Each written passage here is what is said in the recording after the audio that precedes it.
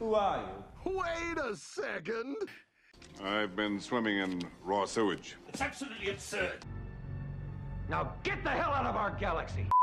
I was just meditating, my eyes were closed, and I get this message in my head, and it says, "You are a part of the Galactic Federation of Light. Take the red pill. You stay in Wonderland." Who are you?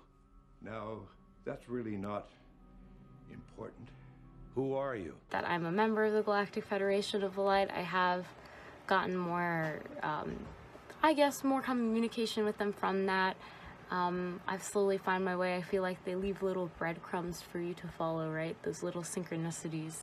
You're a goddamn genius! I can't describe to you how they look. Some of them look like animals with like some human features. Some of them look like, you know, plants and like octopus. It was really interesting.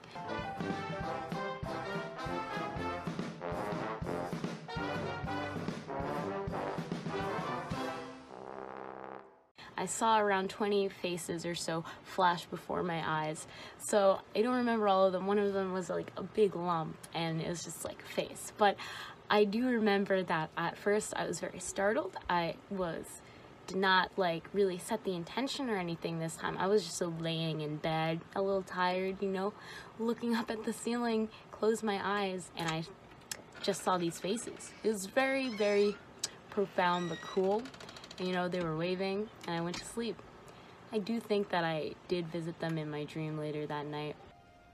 You take the blue pill. The story ends. You wake up in your bed and believe whatever you want to believe. But I don't really remember much, so who knows. Yeah, but I definitely feel like the GLO,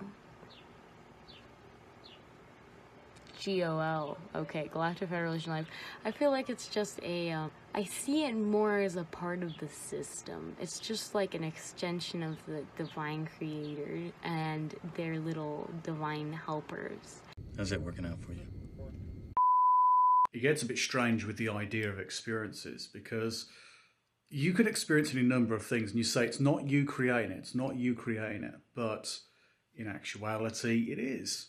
You've read something, you've heard something, you've got a vague idea, opens up experiences, you then read more, fill in the experiences and effectively join a little subculture of the spiritual New Age movement, aka the Galactic Federation of Light, as a kind of part of that movement. And it's not like you've detected these things out of nowhere.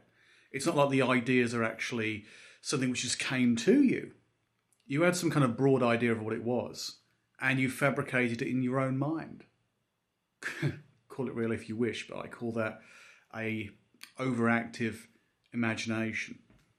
It's over because we've decided it's over. I've been swimming in raw sewage. It's absolutely absurd.